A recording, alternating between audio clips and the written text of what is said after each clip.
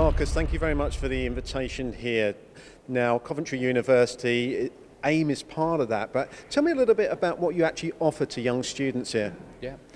Coventry University has a big, large research center called the Future Transport and Cities.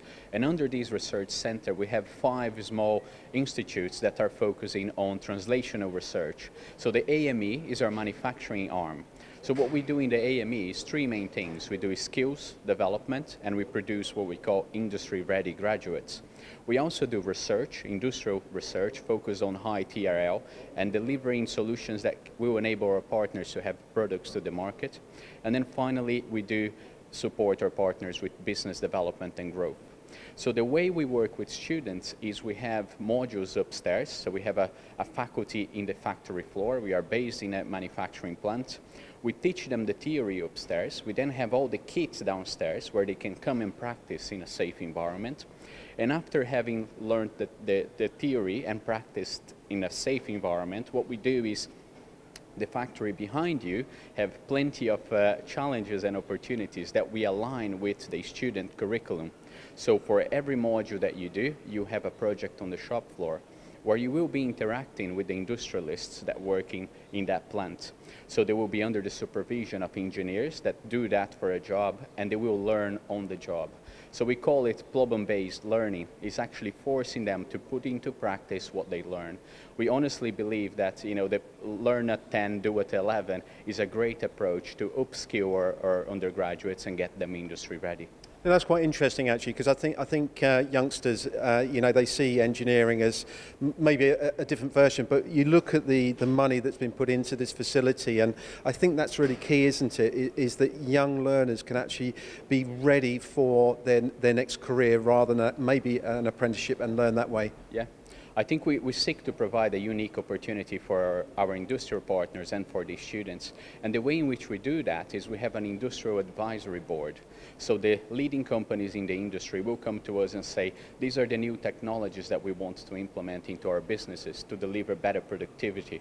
What we do with that insight is we build the curriculum for these students, and we build the portfolio of equipment to allow the students to learn during their degree what the industrialists will be using by the time they finish.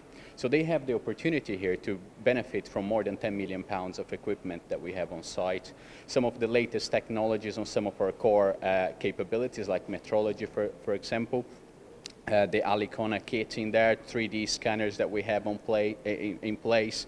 We also have the latest robotic technologies. We're dealing with cobots. We're dealing with all sorts of Industry 4 technologies, as we would call them. And as a result of that, what we see is that our undergraduates, by the time they finish, they are very well accepted into the industry. We actually have a 100% employment rate in our undergraduate degree. And they also get the chance to work on very exciting projects. For example, one of our latest projects in the AME was a battery project to create a high-performance battery pack that goes into Aston Martins. So the students got really excited when they see an Aston Martin Rapide on site, and they can play and touch and see how that works and how the car goes together. And I think it's quite interesting, talking about sort of partners. I mean, Brooker Alicona, for instance, they're looking at surface texture, surface finish, for instance. So I presume the type of work that you're actually putting through this facility is across the board. It's not just automotive, I presume aerospace, medical?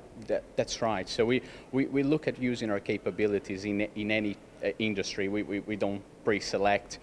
We are lucky enough to be in the Midlands and to be on a site of an automotive manufacturing plant, but we're not restricted by any means. So we can do any work in surface texturing, in metrology, in automation and robotics, in digital manufacturing and digital visualization, simulation, you name it. Those techniques and capabilities are applicable in pretty much any industry, any field. So we actively look for partners with interesting challenges that we can convert into projects that will generate research and papers for us. I'm quite jealous, really. If I was 30 years younger, I'd love to be part of this. But thank you very much for your time. Thanks, Marcus. My pleasure. Thank you.